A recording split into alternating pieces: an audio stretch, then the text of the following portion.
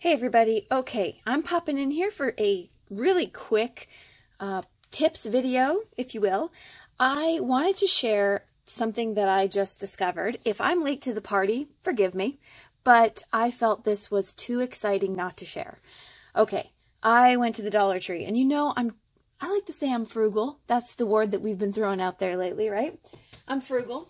And I saw this paper right here. This is poster board paper. And I remember using poster board paper, and it's basically just kind of flimsy-ish, but not too thin. And it's got a shiny side and a non-shiny side, right? And I thought, I wonder if that will work with alcohol inks. And so I brought it home and I tried it out. All right, I'm just going to skip to the goodness because we'll get to the inks. I used it and it works. It works just like Yupo paper. Okay, but why is that important, right? Why is that important?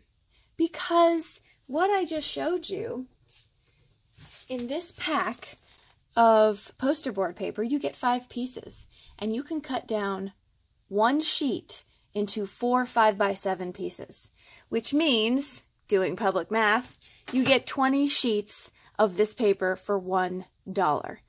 Okay, so I would highly recommend you give it a try, because listen, if you come back to it and you say, Mary, I don't know what you were talking about, but that did not work, well then you only spent $1.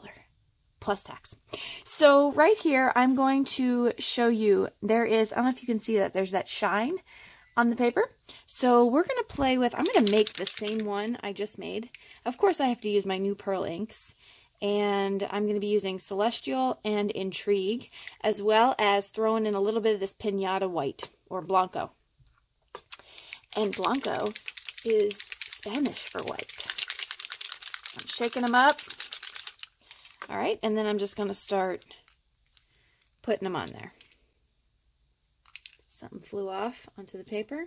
Well, we'll try to cover that up. So that was the Celestial. This is, or that was the Intrigue. This is the Celestial. I love the mix you get with these.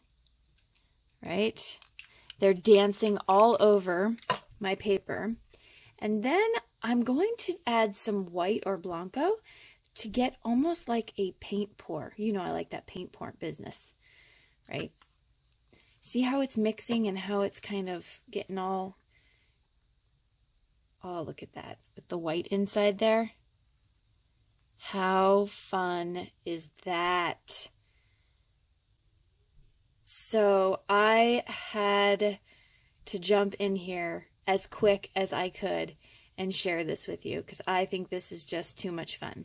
But let me remind you, a 10-piece pack of 5x7 Yupo paper is $10. So I'm going to put up here how much per sheet, and you'll see if that makes the bit of difference to you, because actually now that I'm staring at it, I don't see any. It's pearlescent. Maybe my heart wants to see a difference because I've been spending money on Yupo paper. Could that be it? To justify it? Now, this is, again, from the Dollar Tree.